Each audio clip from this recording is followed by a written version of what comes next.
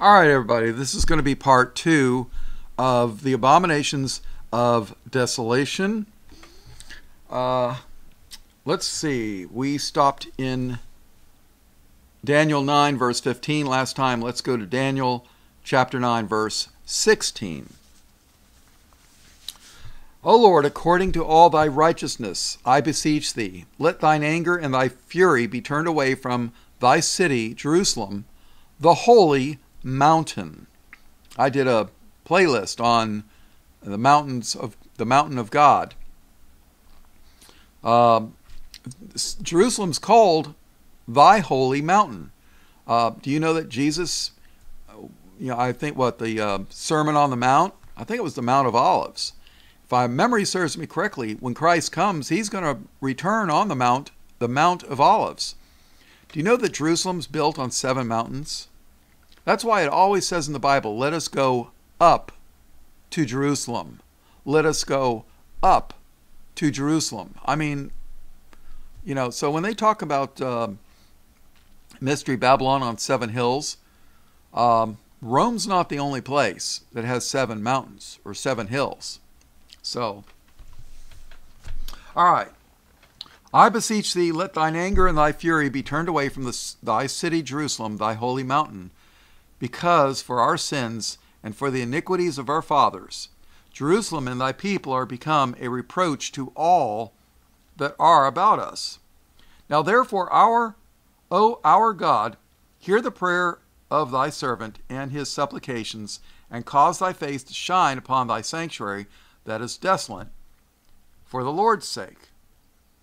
O my God, incline thine ear and hear, open thine eyes and behold our desolations, and the city which is called by thy name.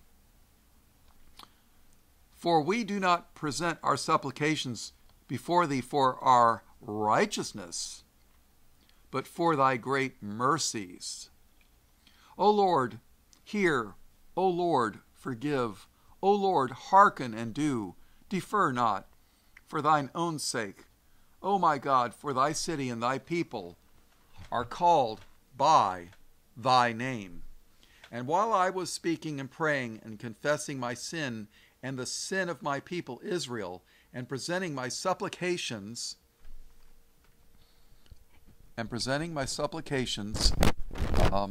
before the Lord.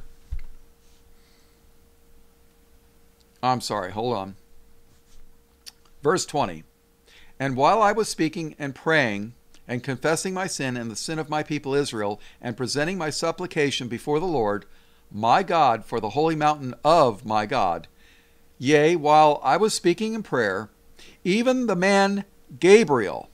Now, people, John the Baptist's father, and what was his wife? Elizabeth.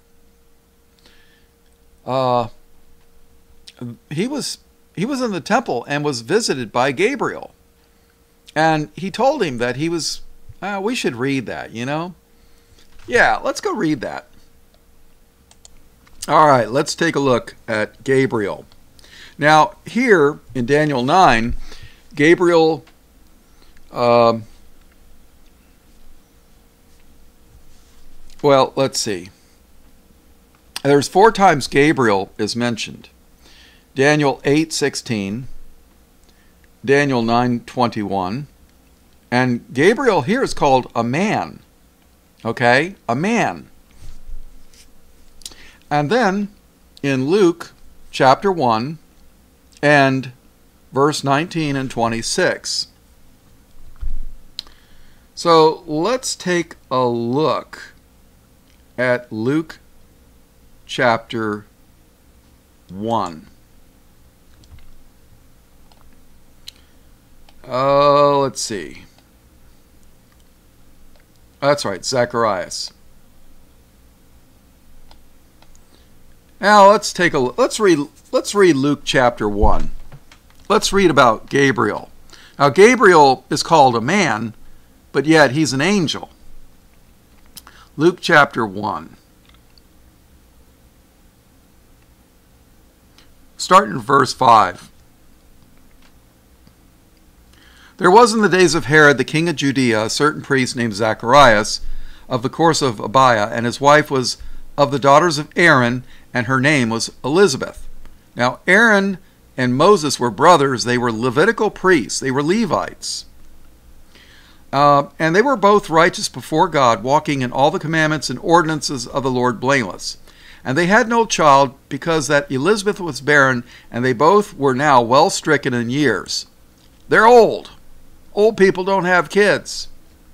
And it came to pass that while he executed the priest's office before God in the order of his course, according to the custom of the priest's office, his lot was to burn incense when he went into the temple of the Lord.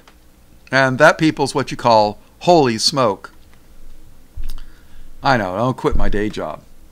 And the whole multitude of the people were praying without at the time of incense. And there appeared unto him an angel of the Lord, standing on the right side of the altar of the incense.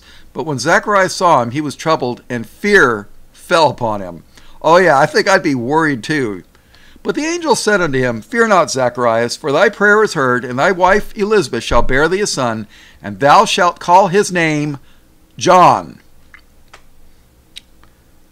See, the angel names John. And did you know Jesus was named by an angel too? And thou shalt have joy and gladness, and many shall rejoice at his birth. Many, not all. For he shall be great in the sight of the Lord, and shall drink neither wine nor strong drink, and he shall be filled with the Holy Ghost, even from his mother's womb. Now, some people argue saying he was filled with the Holy Ghost in his mother's womb. Others say that when he came out, he was filled with the Holy Ghost. I don't know.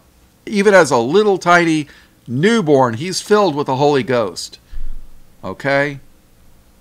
I'm not going to argue whether, well, I'm just saying.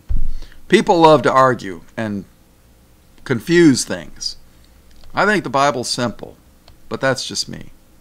And many of the children of Israel shall he turn to the Lord their God. And he shall go before him in the spirit and power of Elias. That's the Greek rendering of the word Elijah. I did a study on John the Baptist and Elijah. Okay, John was not Elijah. He went in the spirit and the power of Elijah. And he shall go before him in the spirit and power of Elias, to turn the hearts of the fathers to the children, and the disobedient to the wisdom of the just, and to make ready a people prepared for the Lord. And that's what John the Baptist did. He prepared people for the Lord, Jesus, who is the Christ. And Zacharias said unto the angel, oh boy, here's the punchline. Whereby shall I know this? For I am an old man, and my wife well stricken in years. In other words, he's not asking, oh, how's this going to be done? He's saying, this is impossible. My wife's old. She can't have children anymore. That's the Bob translation. Okay? Now, contrast this with Mary. Mary, when she said, you're going to have a kid, and thou shalt not call his name Jesus, she asked, how shall this be, being that I've known not a man? She wasn't saying, oh, that's impossible. No, she didn't say that. She's basically saying, well, I believe you, but how are you going to bring this about? Being, I haven't been with a man, so how am I going to have a kid? And then the angel, I'm not sure, I think it was Michael, said that the Holy Ghost shall overshadow thee. Now, there's a big difference. There's a big difference between asking how, and here, in the writing, it's kind of hard to see it. But, Zacharias is not saying, oh, how's this going to happen? We're old. No, he's saying, this is impossible.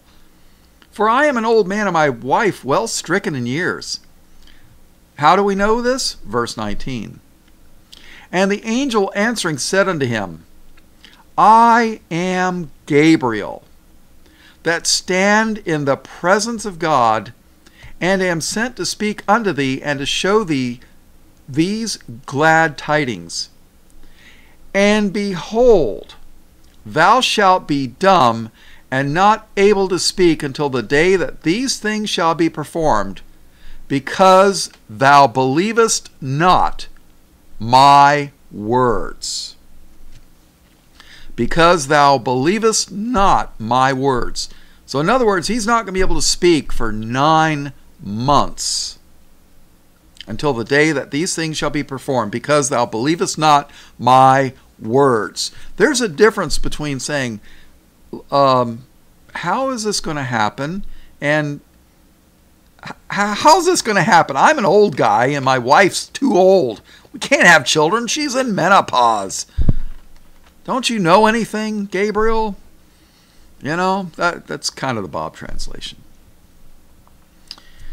So, and the people waited for Zacharias, and marveled that he tarried so long in the temple. And when he came out, he could not speak unto them, and they perceived that he had seen a vision in the temple, for he beckoned unto them and remained speechless. And it came to pass that as soon as the days of his ministration were accomplished, he departed to his own house.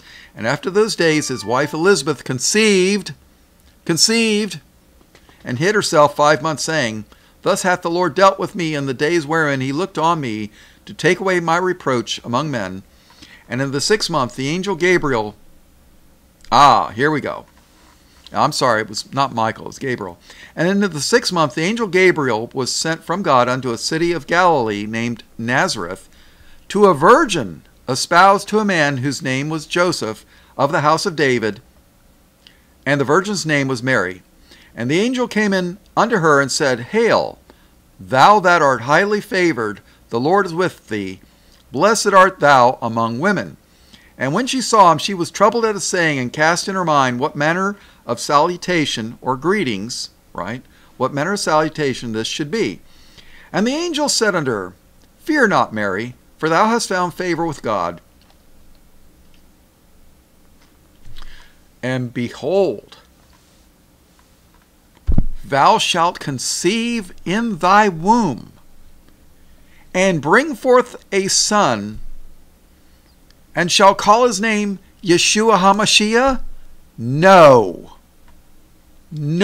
an angel of the Lord came and said, And behold, thou shalt conceive in thy womb, and bring forth a son, and shalt call his name Jesus. God's angel named Jesus.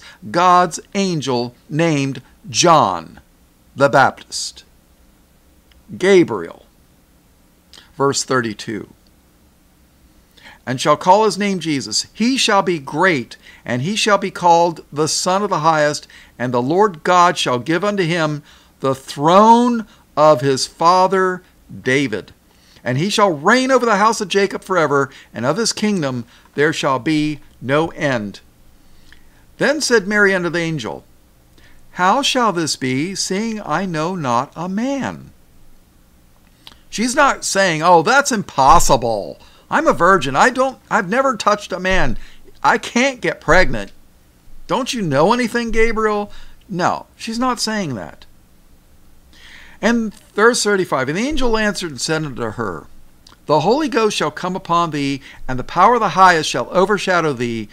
Therefore also that holy thing which shall be born of thee shall be called the Son of God. And behold, thy cousin Elizabeth, she hath also conceived a son in her old age, and this is the 6th month with her who is called barren. For with God nothing shall be impossible. And Mary said, Behold, the handmaid of the Lord, be it unto me according to thy word. And the angel departed from her. All right, people, this is the end of this study. This is going to be part 2 of Abomination Desolation. We're going to go back to Daniel chapter 9. All right, all blessings, praise, glory, and honor to Christ. Amen.